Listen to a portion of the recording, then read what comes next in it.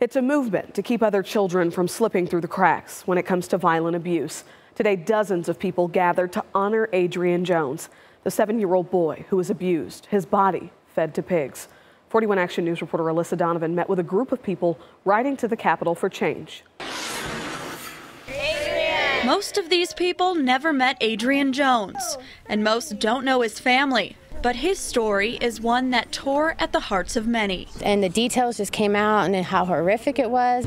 The remains of 7-year-old Adrian Jones were found in 2015.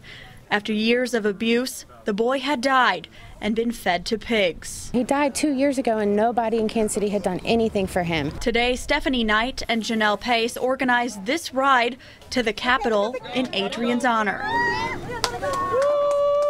And a lot of times we tend to focus on the perpetrators and not the victim, and I just really wanted Adrian to be remembered for the strong boy he was.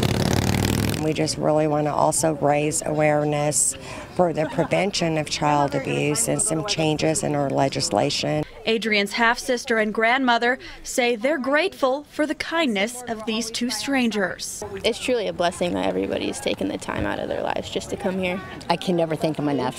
While they hope to raise awareness, today's ride is really about one thing: honoring Adrian.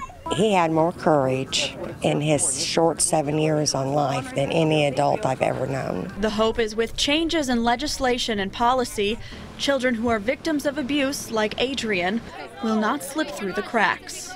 Funds from today's ride will go towards a memorial and headstone for Adrian Jones. Reporting here in Shawnee, Alyssa Donovan, 41 Action News.